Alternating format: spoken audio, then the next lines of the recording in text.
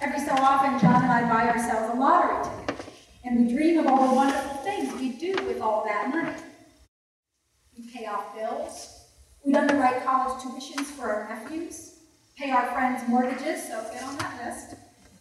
Maybe travel the world and perhaps start a foundation of some kind. But mostly we marvel about what it would feel like to not to worry about money. Like so many folks, we have no idea what that feels like. Many of our biggest stresses focus on finances, and we're not alone. Dear God, just let me win that Mega Millions jackpot and everything will be okay. When I counsel couples preparing for marriage, often their most significant area of conflict is not about sex or in-laws, but about money. For money is not just what's in our paychecks or bank account, it's about what that number means to us. Are we spenders or savers? Are we impulsive? Can we delay gratification? Does our bank balance affect the way we feel about ourselves? Questions about wealth and money and possessions crop up frequently in the Gospels too. In fact, Jesus talks more about wealth and poverty than any other subject. And anxiety about money is often the catalyst for his parables. Take this morning's story, for instance. A young man approaches Jesus and asks him to mediate an inheritance dispute between him and his brother. But rather than be drawn into this family feud, Jesus changes the subject. He doesn't deal with the question of the possessions themselves, but with our attitudes towards them. So he tells the story of a rich man who had such a successful harvest that he couldn't fit it all in one barn. He fantasizes about how he can keep all this wonderful bounty for himself, build bigger barns, and retire in luxury. But in a rare, in fact, unique guest appearance in the parable, God speaks directly to the man. "You fool," God says. "This is your last night on earth, and you can't take it with you. So who's going to enjoy your riches now?" For those of us who check our 401k often, this story might make us squirm. We might ask, what's the problem with planning for the future? Shouldn't we be prudent and practical and make sure that all of our needs are covered? For those of us fortunate enough to make a good living or hope someday to do so, we might take issue with Jesus' apparent condemnation of this wealthy man. After all, the man seemed to earn it. Why shouldn't he enjoy it? But these aren't really the questions that Jesus is asking. I don't believe Jesus thinks the farmer's problem is that he had a great harvest, or that he's rich, or that he wants to plan for the future. His problem is that he has no imagination to see beyond his own life. His money, his wealth, has warped his vision so that everything he sees starts and ends with him. And the structure of the parable itself gives us some insight into this. For the man is just having a conversation with himself. There's no one else in the story. It's all about him, and he uses the pronoun I or my 10 times in 3 sentences. I will do this. I will pull down my barns. I will store all my grain. I will tell my soul. He sees nothing beyond himself. So no wonder God had to break into the conversation. This man's good fortune, instead of creating within him a sense of gratitude, has blocked his view of those around him. But let's think about this. Did he plant the grain himself, harvest it himself, shovel it into that barn himself, take it to the market himself? No. He would have had servants or most likely slaves who did that. And was he personally responsible for this bumper crop year? Did he create the wonderful soil conditions with ideal proportions of sun and rain that resulted in this bountiful harvest? My guess is we have to look to a different source for that. No, his great contribution was that he owned the land. And yet, according to him, all of this abundance begins and ends with him. not because he is wealthy or prudent or lucky, but because he has fallen prey to the notion that life, particularly the good life, consists of possessions, of stuff, and that more stuff is better. He's been seduced by the worldview that says we are responsible only for ourselves and our happiness comes from protecting our own. Eat, drink, and be merry, for it's all about me. Now it's easy to condemn this man. He does seem foolish. Jesus paints him as a caricature of selfishness. But let's not forget, it's very easy for all of us to fall into that trap. The culture of materialism is very seductive and pervasive, even more so today than 2,000 years ago. From the time we are babies, we are told that our happiness is found in buying stuff. It plays on our insecurity about whether we are good enough, important enough, lovable enough. The culture of materialism begins in fear, and that fear creates in us a sense of need to accumulate more stuff to stave it off. We are told that there is not enough to go around, and we need to be sure to get ours. And so our lives become organized around a quest for stuff. And that's no accident. Our economy depends on it. Madison Avenue is dedicated to it. To break out of that mode is one of the most countercultural things we can do. But it's really hard. For the rewards of that life are very, very clear. We see the beautiful houses and the luxury cars and the extravagant vacations right in front of us.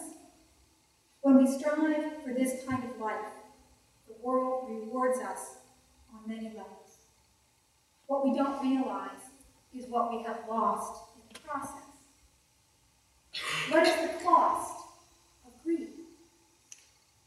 Now, it's not about the money. It really isn't. Money is neutral. It can be used to bring people closer together or keep us farther apart. What Jesus tells us this morning is that when we focus all of our energies on keeping our money, when greed becomes our God, we have less energy for cultivating what truly makes for a good life. And that is a question Jesus really does answer.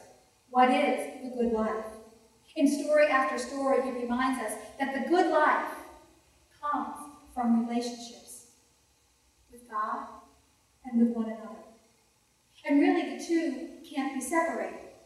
Whenever we grow closer to each other, we grow closer to God. Whenever we feed the hungry, or sit with the lonely, or reach out to the forgotten, or comfort the sick, we are deepening our relationship with God. Whenever we share what we have with those around us, the stronger our bonds with our neighbors become. When we step away from the self-obsession and realize our connection to those with whom we share this wonderful world, we are enriched. We are made whole. We are living abundantly. And it has nothing to do with our 401k. For as much as the Bible talks about money, it talks more so about fear. Or rather, releasing our fear. The phrase, "be not afraid," is used 366 times in the Bible, which tells me that we need to hear it at least once every day, including leap year. We need to be reminded again and again that fear, not money, is the root of all evil. It is fear that creates greed. It is fear that keeps us apart. The rich man who places all his trust in his wealth is living in fear. He is afraid that if he lets go of his wealth, he will have nothing. That is the world's story. But in this story, we are reminded that in holding fast to our stuff, we ultimately lose it all.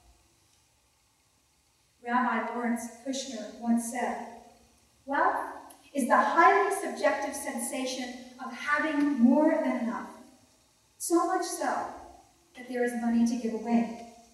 For this reason, wealth is a function of generosity.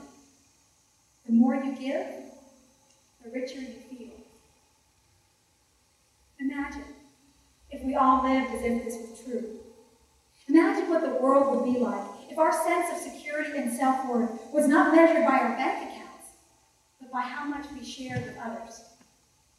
Talk about a countercultural move.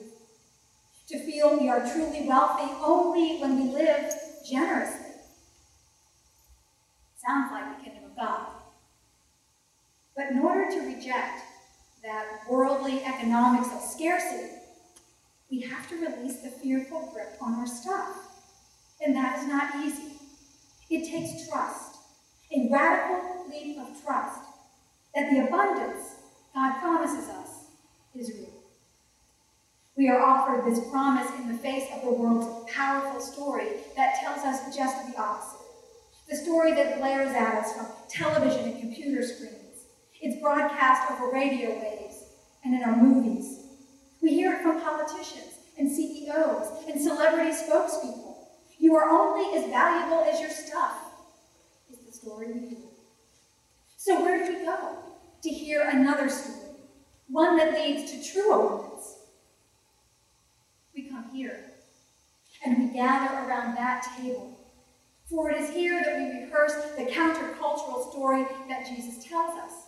For each time we gather around the communion table, we are reminded that in God's world there is more than enough, and all are welcome. That in God's world no one is turned away hungry.